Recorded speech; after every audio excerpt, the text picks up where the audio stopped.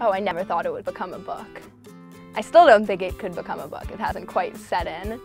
But I think I had an 8th grade project that was this cumulative thing at my arts middle school, and I was required to do something, you know, out of the box, and I decided to take all these stories I had been collecting and put them together with a stronger narrative, and so that's how the book came to be.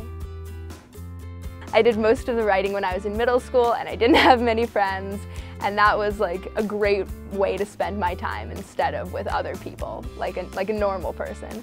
My English teacher liked the book, and she asked me to read a couple stories at graduation, which I did, and my parents were in the audience, and it had been the first time they saw the extent of the book, and they were surprised. My dad was like, you know, oh, she's not a total idiot.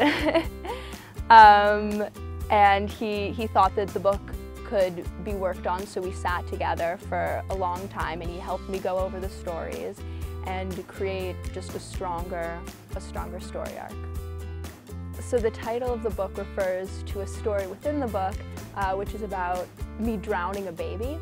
Not I don't kill it, but sort of partial drowning of a baby.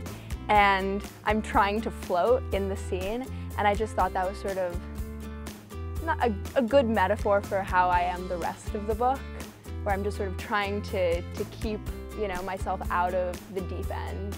The process of deciding which stories to include was definitely one that involved my entire family. We would sit around the kitchen table and we would go over, you know, if they thought the stories were funny, if they were worth keeping in. I think that growing up surrounded by all of these creative people, I was allowed to have the freedom that I needed in expressing myself, and just in general. I go to an arts high school, and that's also something that came out of being around the people in the Chelsea Hotel.